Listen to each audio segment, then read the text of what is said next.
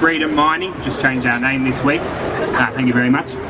We're Victoria's latest up-and-coming brown coal extraction company.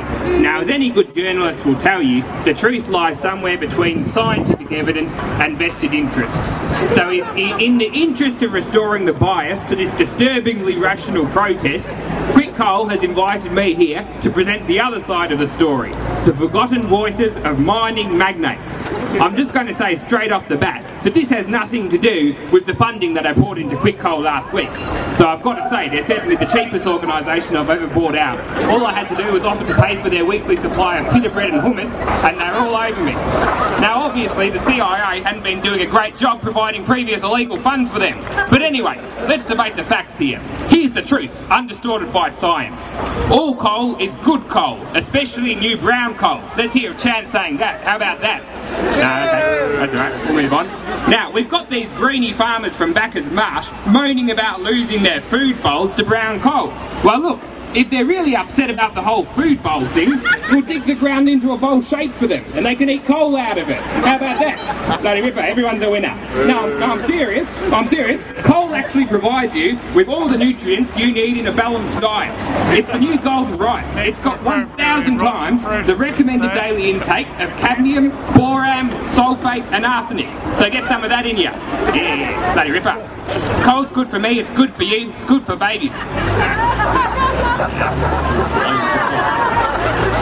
So, in fact, at one of the hospitals excretum funded over in Western Australia, we actually conducted a trial where we only fed the babies coal, and they turned out fine.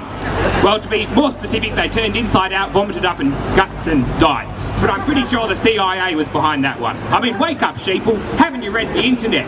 Now I'm a climate skeptic, and I've set up an online septic think tank to counter the myths of global warmism, which is dead in the water, even if that water is rising.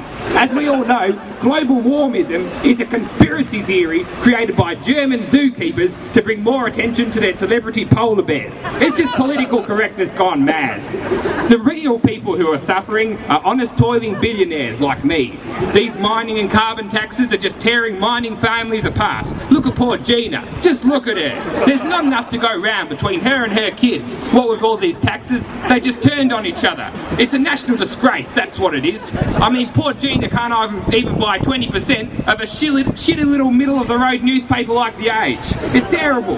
But what really worries me is the professional protesters challenging economic progress and blocking new coal. It's time to unmask the conspiracy and expose these national traitors, like the Country Women's Association of New South Wales, actually a secret coven of radical lesbian eco-terrorists, or Ken Smith, the state Liberal MP who came out against coal seam gas. He's actually a CIA-funded reptilian from the moon. It's on the internet. Read it. Thank you very much.